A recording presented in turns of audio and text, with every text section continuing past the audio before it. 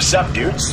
Terrahypt. That's right, I'm going to tell you a bit of that. This story have been the main interest that Syrsa have messed with. Imagined and role-played about for like 7 years. And he got a shitload of stuff to show you when it comes to that.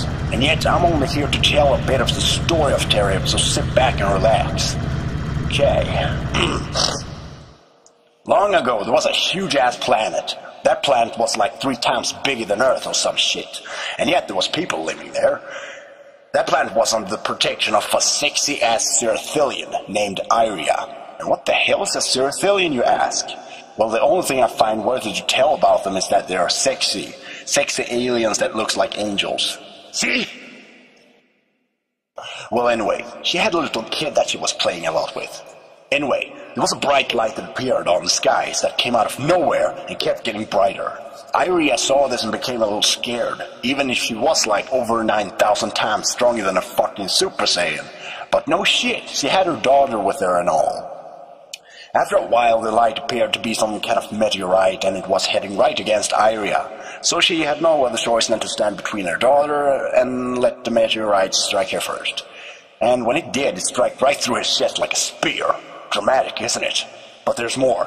I don't know how the hell that happened, but she went kaboom and the planet went kablam.